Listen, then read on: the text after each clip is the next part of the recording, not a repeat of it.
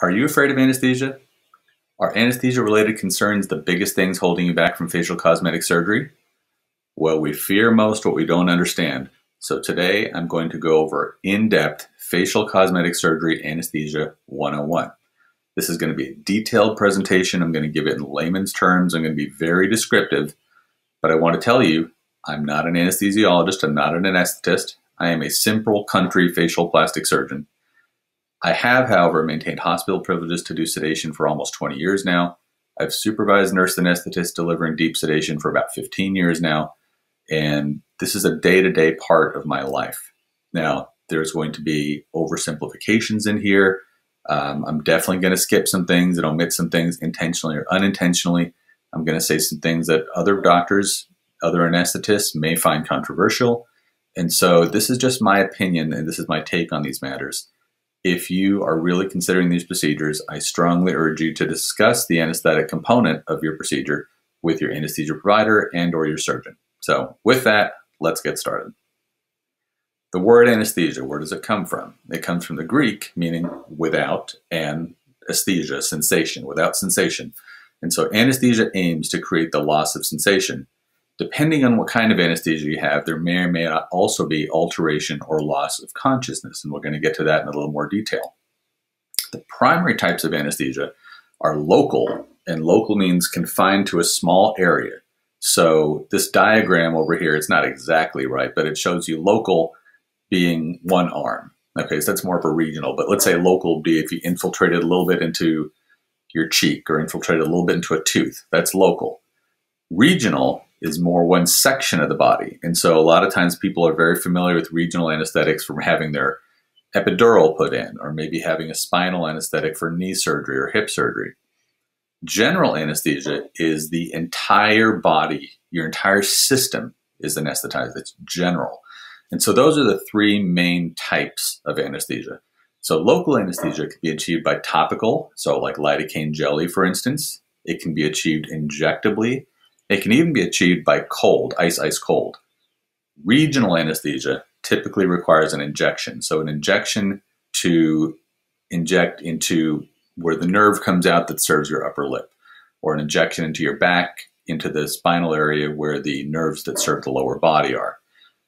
Systemic anesthesia, the medication has to get into your system. And the main ways that we do that are either inhalational, like gases or nitric oxide, oral that you swallow, transmucosal, something that you either use a suppository or an oral pill and let it absorb, or maybe an anesthetic eye drop, let it absorb, and intravenous, so IV medications. There's another thing that's not really anesthesia, we'll call it neuromodulation, and that's things like vibration and things like calming touches from the provider and from the support team, or supportive words, talk anesthesia. Those things actually really count. So especially when you're under sedation or light sedation, those adjunctive measures can actually really help. So let's get into local anesthetics. There was one original local anesthetic, and it's the only natural local anesthetic, and that's cocaine. Cocaine numbs tissues, and it's obviously an extract, an alkaloid extract of the coca leaf. It numbs tissues, and it is still used to this day in mucosal anesthesia, sometimes in nasal surgery. I don't use it anymore, but some doctors still do.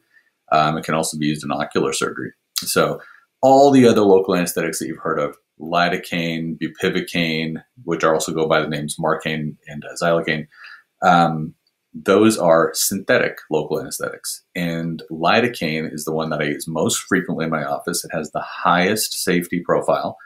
It's relatively short acting. So we supplement that with bupivacaine, also known as Marcaine. That drug we can't use as much of it, but we often use it towards the end of surgery to put in a block to help keep the field numb for a long time. So after rhinoplasty, for instance, my patients will often report that their upper lip is numb the night of surgery. And they'll be like, wow, it feels like I went to the dentist. How long is that going to last? And I kind of joke. I say, it's like an epidural for your face. We're trying to keep that numb after the surgery so that by the time the numbing wears off, the pain's already over underneath it. We try to use fewer systemic medications that way. Sometimes people will tell me that they are allergic to local anesthesia. And I'll get into that a little more, and I'll say, well, what happened? They'll say, I went to the dentist, and I got injected. And when I got injected, I had a reaction. My heart rate went up. I got real anxious. I got real sweaty. Well, a lot of local anesthetics that we use in both dentistry and medicine are supplemented with epinephrine. And the word epinephrine means epi, above, nephros, the kidney. It's a compound that is actually secreted by your adrenal gland. Adrenal means add next to renal, kidney. So epinephrine, adrenaline, they're the same drug. Adrenal gland, epinephric gland, they're the same gland. That molecule, epinephrine, it does give you that heart racy sensation. Like if you almost get hit by a car and then you get real nervous and anxious, that's epinephrine in your bloodstream that you're feeling.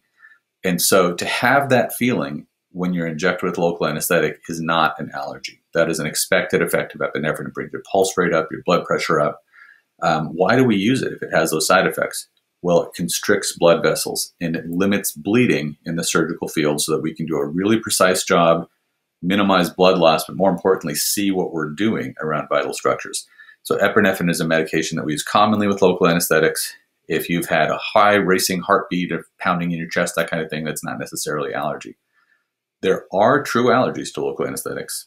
Those true allergies are more hives and wheezing and rashes and that kind of thing. Usually, if you're allergic to one family of local anesthetics, say the amino esters, you can be given safely the other family of anesthetics, amides, and get away with it. But really, if there's a question of allergy, the thing you should do is get allergy tested by a qualified allergist. Sometimes you can also be allergic to the preservative in local anesthetic. The multi-dose vials are commonly preserved with methylparaben, and a lot of people are paraben allergic. So if you go to your allergist and you get that teased out and it turns out you're paraben allergic, well, that's great. We can just get preservative-free lidocaine. It's really hard to come by. That's why it's not used very often. We can find it sometimes, and we'll find it for that case. So those are the things that I hear about and I think about when people tell me they're allergic to local anesthesia. So regional anesthesia, we kind of touched on this. Regional anesthesia in the face, what we see most commonly, we'll talk about blocks. Infraorbital block can block this whole green section on the face and make the top lip and the center of the cheek and even a little bit of the lower eyelid numb. A mental nerve block can block the lower lip, some of the chin pad, not quite as much as shown here. And then a frontal supraorbital block can block the forehead region all the way up to the top of the head. There are extra little sections here that don't get controlled by those blocks, and we need to do external nasal blocks or zygomatic frontal blocks or something like that. But a block, for the most part, means putting in lidocaine right where the nerve comes out of the skull and getting a big chunk of tissue to be numb. That can be a great option for, let's say, lip surgery or lip injections in someone that's super, super sensitive, where just the topical numbing cream is inadequate for that person. A block is a good thing. Ring blocks are commonly used in hair transplant. We can put lidocaine all the way around, like a ring around the head, and then the top of the head is numb. So those are the most common blocks that we use in facial surgery. Again, in body surgery, epidural numbing, spinal numbing, those are all kinds of things that can be done for blocking whole sections of the body.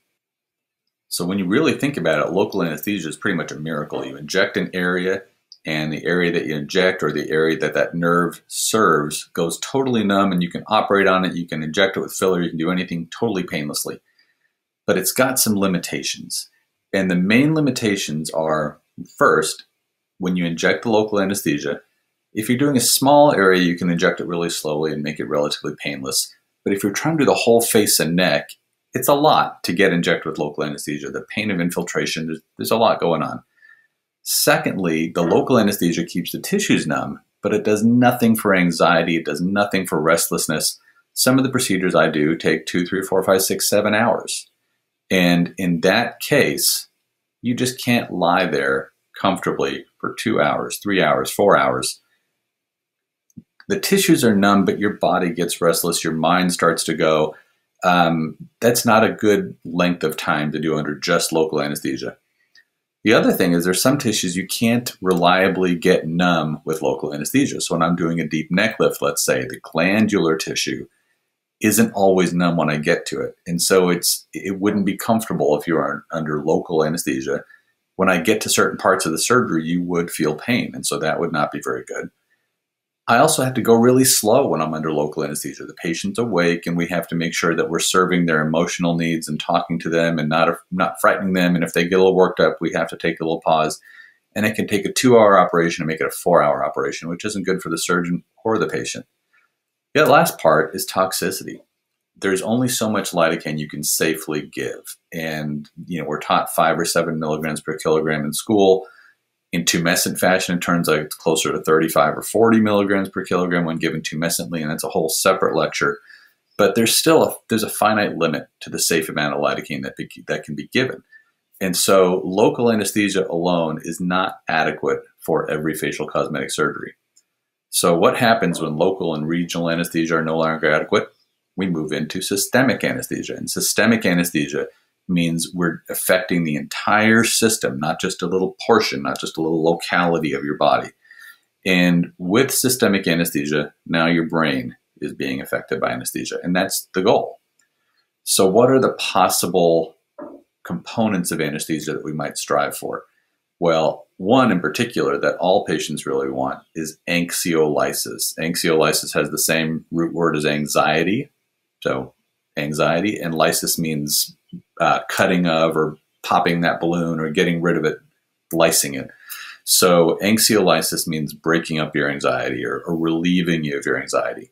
So that's one component of anesthesia we typically want. Analgesia, and without analgesia pain, we want to be able to limit pain. So for instance, we're injecting that lidocaine. That hurts. Well, if we have something on board systemically to prevent the lidocaine from stinging, that's good. That's analgesia. Or when we're working on tissues that aren't totally numb, the systemic analgesia helps us get that done. Sedation, hypnosis means gets you sleepy, so it's easier to tolerate longer periods of time because you're kind of sleepy, drifting in and out. Amnesia means you don't even remember much of what's happening there. And I don't mean that you're suffering the whole time and just don't remember. That's a question we get a lot. Are you really awake and just don't remember it? No, if this is done right, you are truly sleepy and you don't feel or remember what's going on because you're pretty sleepy. But if there's a little window where you wrestle or a little restless, it's kind of trippy, dreamy, foggy. It's okay. It's not bright awake and feeling anything. I don't need it, but some doctors for body surgery, or if they're intubating a patient, need muscle relaxation. That's another component of anesthesia that we sometimes need. But again, for facial surgery, I don't need muscle relaxation. So the things that I'm looking for, keeping the patient calm, low anxiety, comfortable being there for a little while, and not feeling pain if there's an area that's not localized, or if there's an area where I'm injecting more local anesthesia, more lidocaine, I don't want them to hurt. So everyone says, okay, yeah, I want sedation. Can you just give me a couple pills and knock me out? And then we'll just do it with pills, right? I wish that was the case. Matter of fact, we know that's not the case. If it was just so easy to give you a couple pills and knock you out and do everything we want to do, there wouldn't be anesthesia providers. Anesthetists and anesthesiologists be living under bridges all across this country, right? That's not the case. You can't just give someone a couple pills and knock them out and wake them back up. So oral sedation, pills or liquids, it's the easiest to administer. You just have them swallow the pills, but it's the hardest to control because between the time you swallow the pill and the time it gets to your brain, first it has to go through your digestive system. That takes time. And you can get really tricked up because 20, 30 minutes in, they don't feel like they're feeling enough. So you give them another pill or two, but before you know it, they're too sleepy because you haven't let the original dose catch all the way up. The second thing that makes it difficult is what's called first pass metabolism. When you swallow a pill or swallow a medication, it goes through your gut and it's absorbed through the wall of the gut. After it's absorbed through the wall of the gut, the very first place it passes through is your liver. And this is a genius thing, whether it's by design or by evolution. Your liver detoxifies everything you eat before that medication or that product makes it out to your brain and your kidneys and all the sensitive organs of your system. And so the problem with oral medications, when you swallow them, they get absorbed.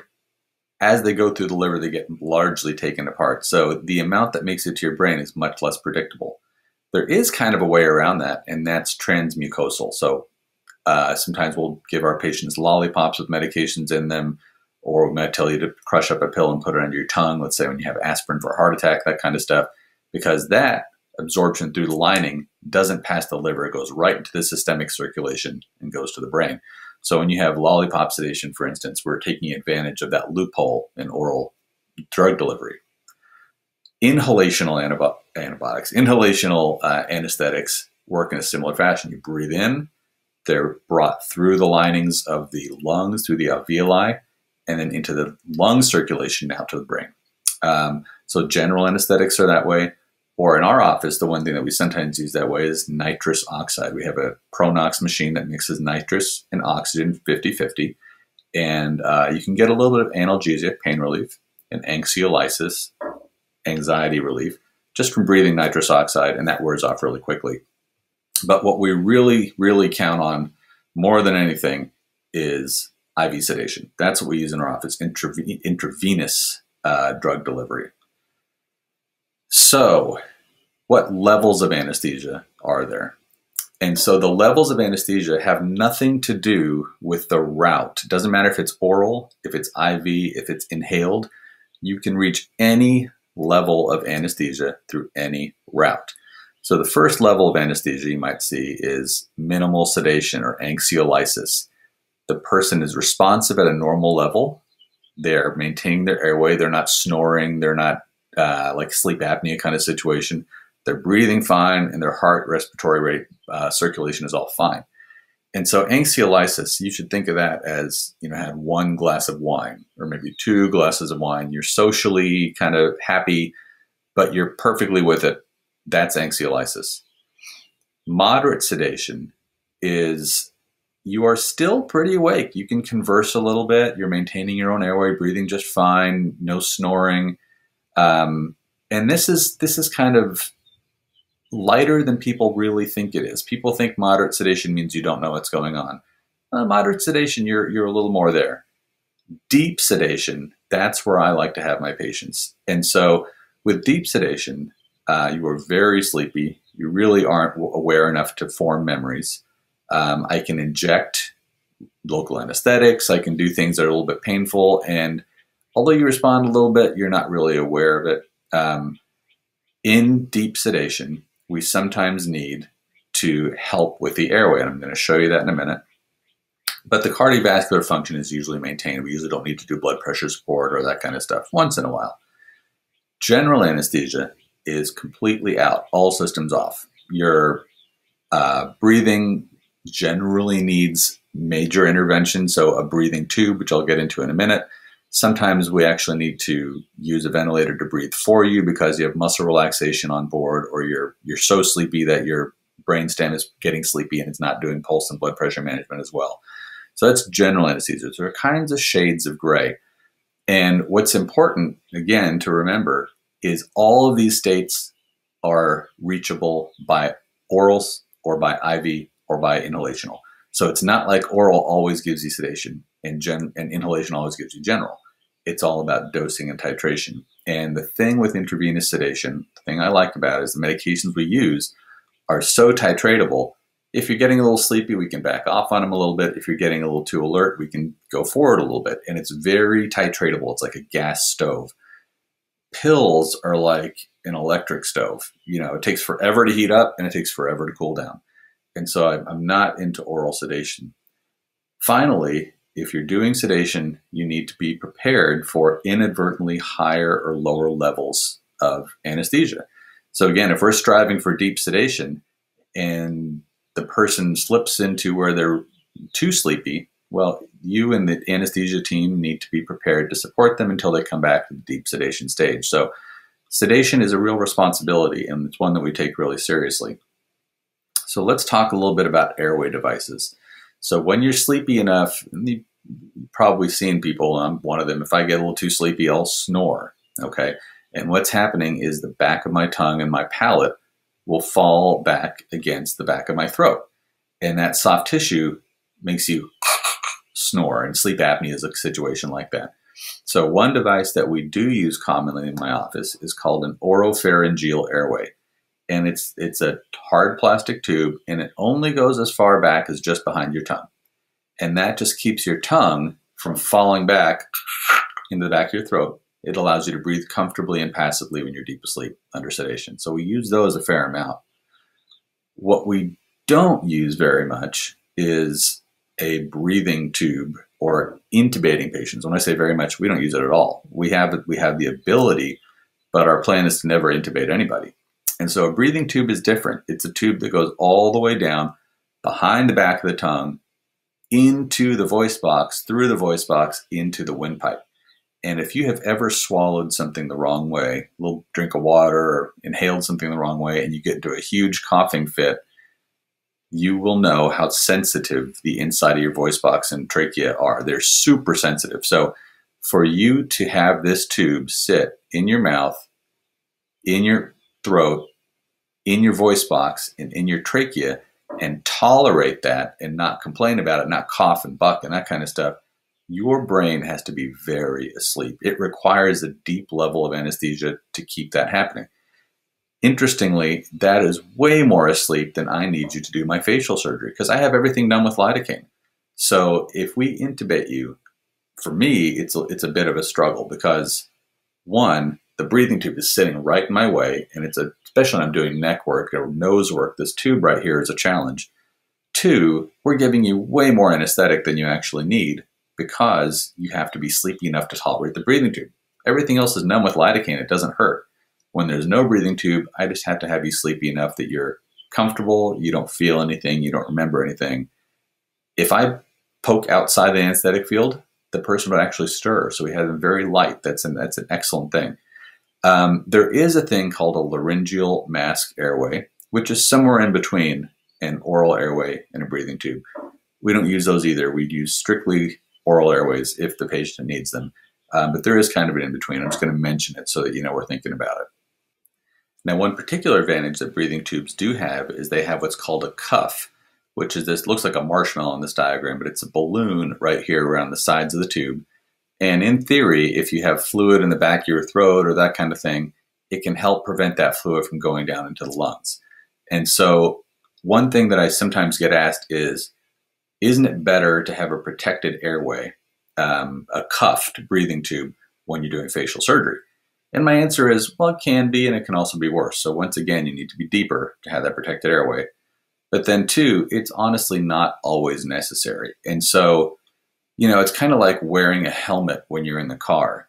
Isn't it better to have a helmet on when you're driving in your car? Well, I guess yes, in theory, but there are certain circumstances where you want it. If you're a race car driver, a helmet makes sense. If you're a motorcycle driver, a helmet makes sense. Day to day in the car, I don't think a helmet is necessary. And truthfully, the kinds of facial surgery that I do are blood loss inside the mouth and nose and nasal cavity is negligible. It's minimal. And so if you've seen some of my rhinoplasty videos, they're usually dry. And so for 15 years, I haven't used a cuffed breathing tube, and I do a ton of facial surgery. And I have a lot of peers and colleagues across the country that do it the same way. And so, it's a question I get asked a lot. It's honestly not a concern. I think that having you deep enough to tolerate that tube comes with its own consequences. So that's a point where there may be some controversy. But this is how I do it, and I'm telling you everything I know. So I've kind of alluded to this. What I like in my office is opioid-free, meaning there's no fentanyl, there's no morphine, there's no Demerol. That class of medications has a high likelihood of making you sick to your stomach after surgery. It's got kind of some withdrawal side effects after surgery I don't like. So opioid-free, deep sedation. And so what I like about it is it controls anxiety, pain, restlessness. We do use benzodiazepines, things like Versed, that help make you calm and help give you a little bit of amnesia if you need it. We do use propofol, which is a very titratable drug. If you're a little sleepy, we can back it down. If you're a little too aware, we can turn it up.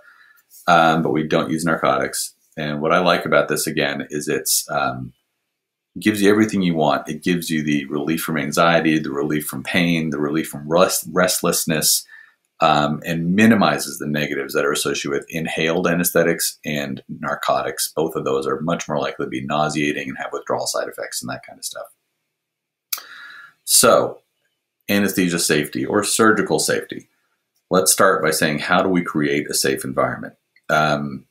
We can't. There's no hospital or surgery center or surgeon's office in the country that can say perfectly safe, guaranteed, right? But we can do everything that's responsible. And how do we know we're doing everything that's responsible? We invite outside accrediting bodies to come check our work. And so the one we use is called the Accreditation Association for Ambulatory Healthcare. They do my office, they do surgery centers, they do hospitals, and there's 2 or 3 of these organizations. This is the one that we're with. And they come through and they look at our records, they look at our policies, they look at our procedures, they quiz our staff, they go through all our sterilization logs, all our emergency equipment, all of our maintenance logs, and they make sure that we are doing the type of job that is done at the national level. So it's not just us saying, take our word for it, we're trying to keep you safe. We invite this group to come in and survey us, and we're actually technically liable to a surprise audit at any given time by either the state or this group. And we haven't had one yet, but we will someday. And I feel very confident that just like we've passed every planned audit, we would pass a surprise audit. So knowing that we're doing everything right, what comes in with that? So let's talk about managing risks. So the biggest thing you can do to manage risk is not operate on a high-risk patient. So that's the biggest thing you can do. So we, in my office, are accredited to operate on ASA physical classification 1 and 2. So what is 1? ASA 1 means a completely healthy patient, non-smoking, doesn't use alcohol, doesn't take any prescription medications, your average 16-year-old, super healthy. ASA 2 is a patient with mild systemic disease. What would that be? I have high cholesterol, but that's about it. Or high blood pressure, but either of those, you're taking your medications for them and they're under control. Interestingly, a social alcohol drinker ends up being an ASA 2 category. So ASA 2 can be a really broad category. So ASA 2 can be anything from perfectly healthy triathlete but drinks alcohol once in a while, has high blood pressure, takes his pills. That's an ASA 2, super healthy. But an ASA 2 could also be someone with mild lung disease or really heavy, body mass index of 35, 38, something like that. That's technically an ASA 2. But in my opinion, those are 2 completely different risk categories. So ASA 2 is a huge category. I will only operate on the healthier parts of ASA 2. ASA 3 is more unhealthy. These people really shouldn't be considering cosmetic surgery. They're the ones that have a health condition that intermittently flares up and interferes with their quality of life. They get chest pain once in a while, or they have asthma attacks so bad it lands them in the hospital once in a while. ASA 4, 5, and 6, you didn't want to go there. ASA 4 is they're constantly in the middle of a health crisis. ASA 5 is they're expected to die in the next 24 hours. And ASA 6 is they're already brain dead and they're an organ donor. So really 1s and very healthy 2s are the only ones that we'll take in my office. So that's the first thing you can do to manage risk. Second thing, you want to make sure your patient's a non-smoker. So I insist on 2 months of non-smoking status. 1, because of the nicotine. I don't want any nicotine products of any sort. So nicotine vapes, nicotine patches, nicotine gum, they're all off limits. I don't even want really vaping or smoked, say marijuana, things where you're getting your lungs, foreign bodies and particulates and irritants. I want that stuff off for a couple months. And then I'm really strict on my BMI criteria. I want a BMI of 33 or under. And so technically ASA 2 goes all the way up to a BMI of 40. But if I'm doing these under sedation and they're breathing for themselves, a really heavy patient is not optimal. So I want a BMI of 33 or less. And not only that, we use our mind, we use our brain when we look at a BMI of 33 or less. What does that mean? Well, some people with a BMI of 33 may carry all of their weight in their hips, and they're going to breathe great under anesthesia. Other people with a BMI of 33 may carry all of their weight on their chest and belly, and they're going to breathe terribly under anesthesia. So just because you squeak in at a BMI of 32.9 doesn't mean that I'll think you're a safe candidate. Because if you're a 32.9, you carry all your weight on your chest and upper abdomen, I'm not going to put you under sedation because you're very unlikely to breathe comfortably. And then we're going to be in this trap. We either had to have you alert enough that you're breathing, but then you're aware, and I don't want that, or we have to have you sleepy enough that you're comfortable, but then you're not going to breathe super well because there's too much weight on your chest. That kind of person needs to go to the hospital, needs to go to a surgery center, needs to be under general anesthesia. I don't do that anymore. Honestly, to me, that's a health category. It's just not even worth operating on because there's too much risk involved. So I'm really picky. I operate on the healthiest of the healthiest people. Then there's some other little factors. If you can't open your mouth really wide, you have a bad TMJ and you can only open your mouth a finger or so wide, well, that person shouldn't be having sedation because God forbid you slip into a general anesthetic state and we need to put a breathing tube in, which again, in almost 20 years, we've never had to do that. If you can't open your mouth very wide, that could create a risky situation. So if your blood pressure is under poor control, if your oxygen levels at baseline are under poor control, these are the kinds of things that are kind of, you have to use your common sense as well in terms of picking safe candidates. What else do we do to keep you safe? Well, we do pre-procedure preparation. So routine labs, we're checking your kidney function, your blood counts, and your clotting cell counts are all normal. If you're 50 or over, we also get a routine EKG. This is kind of standard across the industry. And we require no blood thinner. We require you to avoid blood thinners for 2 weeks leading up to surgery. So that's aspirin, Motrin, Aleve, vitamin E, fish oil. We'll give you a detailed list and we'll drill them into you. We also ask and require that you avoid all supplements for 2 weeks leading up to surgery. And why is that? Well, because supplements, they're often very proprietary. You know, it's their special blend of these herbs and their special blend of these things.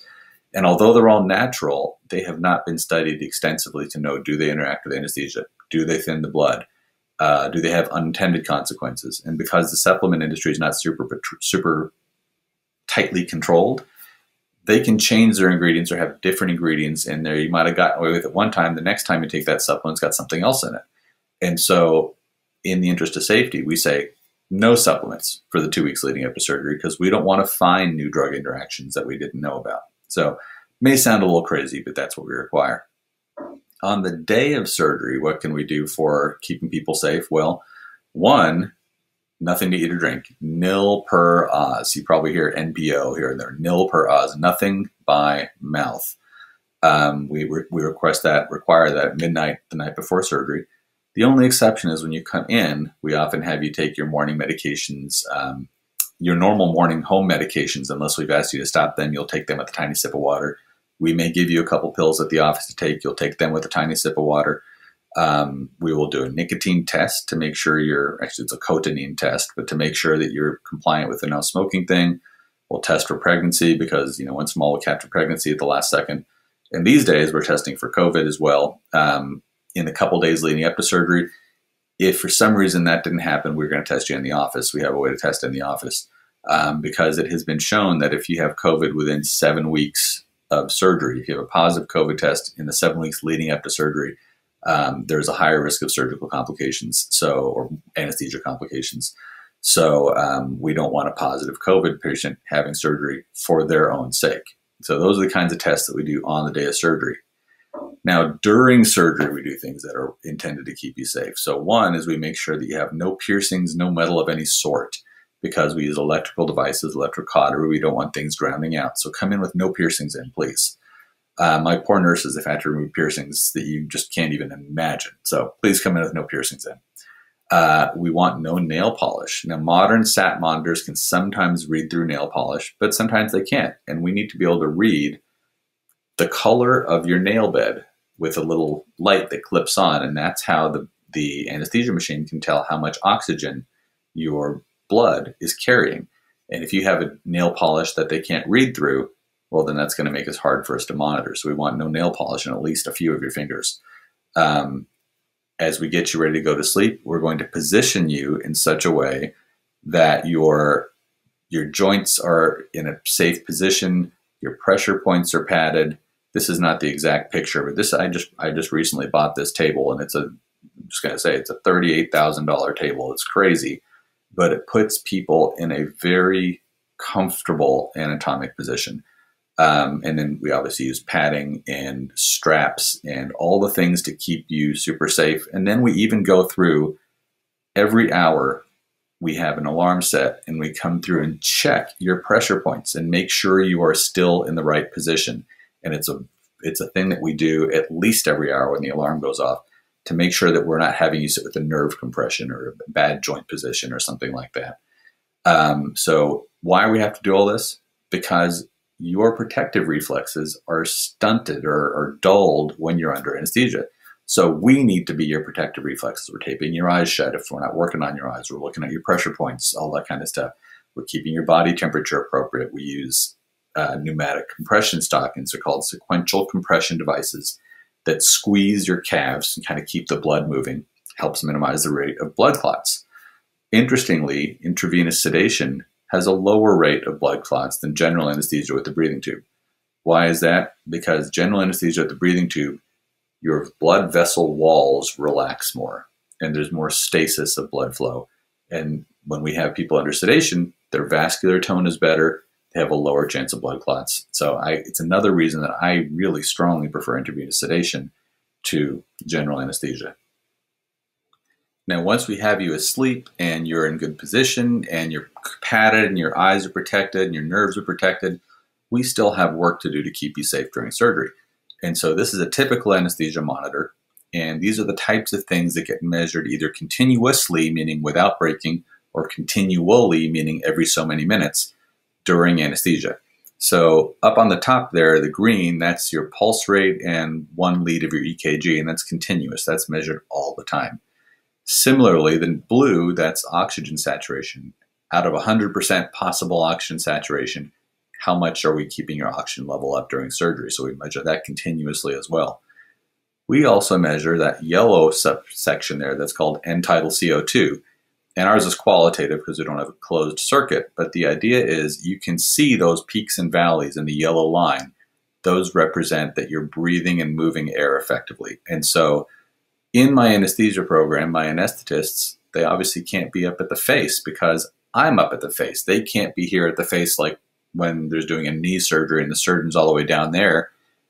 Airway is paramount in anesthesia. And so they have to be able to see, to be comfortable that the patient is breathing comfortably. Now, obviously they're listening, we're listening. I'm right there at the face the whole time, but it's very reassuring to see that continuous CO2 trace going up and down represents the patient's breathing. So that's really helpful. And then the purple there in the bottom corner, that's blood pressure, and that's continual. Every 5 minutes, we record your blood pressure and test and record and treat as appropriate. So that's kind of the type of thing that is traditionally monitored in an operating room. Now, this next part is a little controversial. I love my BIS monitor. So BIS monitor stands for bispectral index. It is basically a way to read the brain waves, read the electrical energy in your brain. Just these little stickers. They don't poke through, but they read the brain waves and then calculate from that what's called a bispectral index value. And that value gives you some sense of how awake or asleep your cortex, the human layer of your brain is. So if you think of the brain stem that controls your pulse and your blood pressure and respirations, that's all kind of like the reptile brain. And then like your cortex is where your awareness lives and what makes you really human. This machine helps measure, to a degree, how alert and awake that cortex is. And why is that important?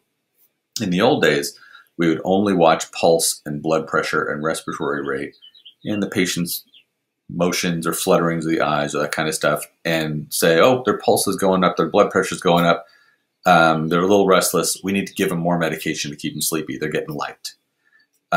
Or similarly, we'd see their pulse and blood pressure drifting down and say, oh, they're a little too deep, we need to lighten them up, get rid of some of their medication. Well, this bispectral index gives us, albeit a flawed number, it's not perfect, but we can watch the trend on this bispectral index. And if the patient's vital signs are completely calm, the pulse and blood pressure is not changing, the respiratory rate's not changing, but we see this bispectral index trace go higher and higher and higher over 2, 3, 5, 10, 20 minutes, we know they're going to startle. They're going to start forming awareness. So we want to catch them before that so we can titrate our medicines up a little bit, even without seeing any outward signs, and get them back into a sleepier region. Similarly, they may look perfectly comfortable, their pulse and blood pressure are stable, but we see that bispectral index number tracking down as a trend over time.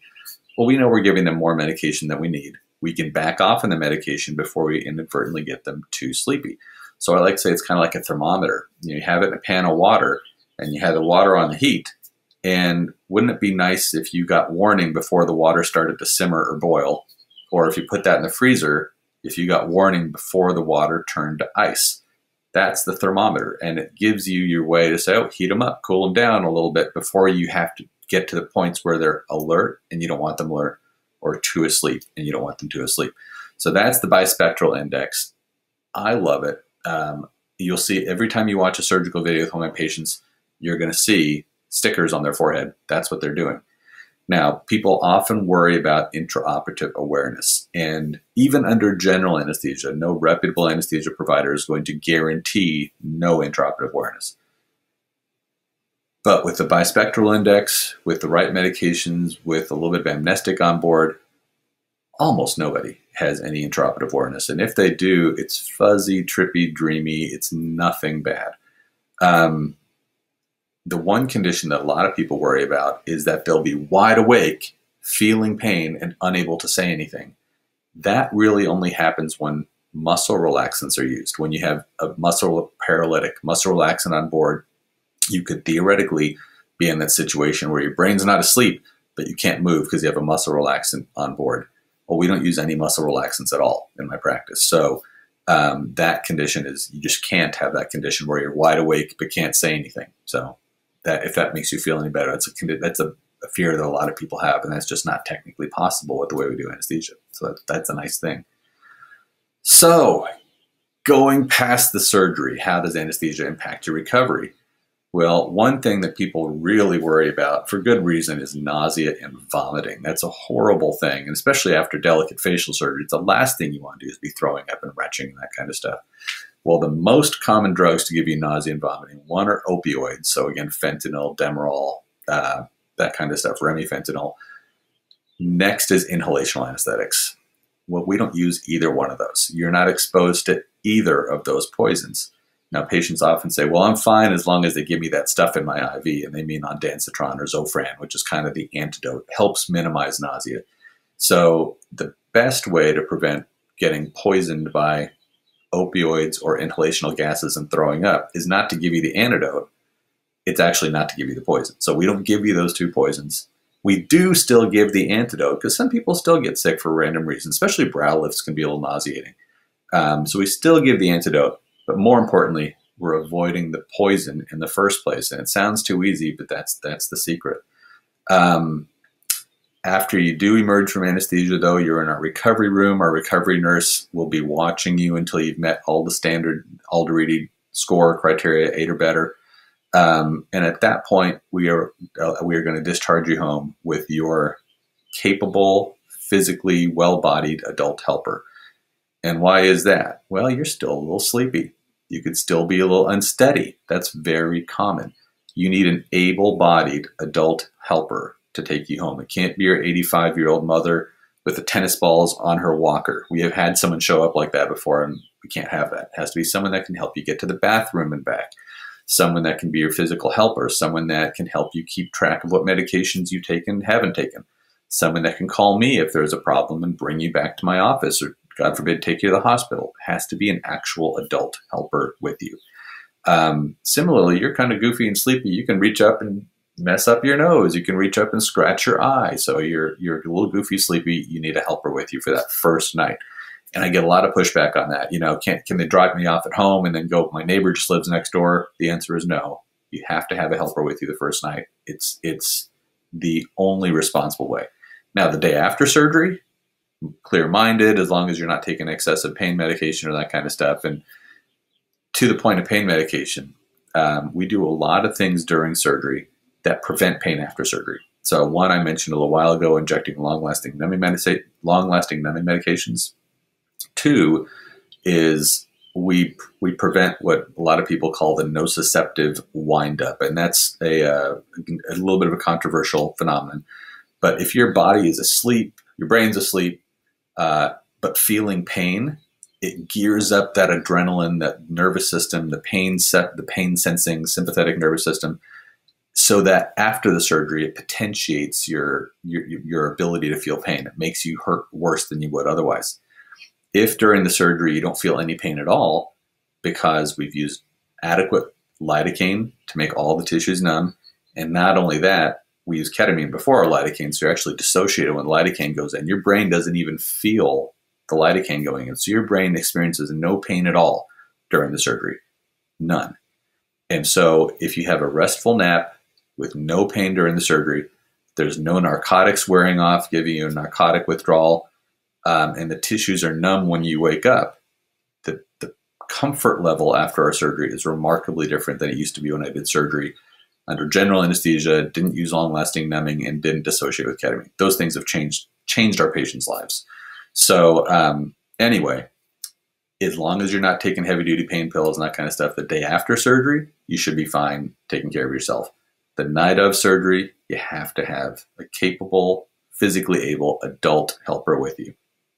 So final topics wrapping up. I get a lot of questions about MD anesthesia versus CRNA anesthesia. Both are perfectly capable and qualified. I prefer CRNA anesthesia for a couple reasons. One, there is a cost advantage, and people ask about that, and it is true. But more importantly, a nurse anesthetist is operating under my license and with my orders, and I am super picky. And I hate to say it, I like to be able to say 25 of ketamine, or get them deeper, get them sleepier. And the nurse anesthetist is used to working in that relationship, collaborating with the physician, and it's perfectly appropriate. And that may sound a little egomaniacal, but that's how I like to operate. And the nurse anesthetists are typically very receptive to that. Doesn't mean that anesthesiologists can't be, but I've found the nurse anesthetists to be very receptive.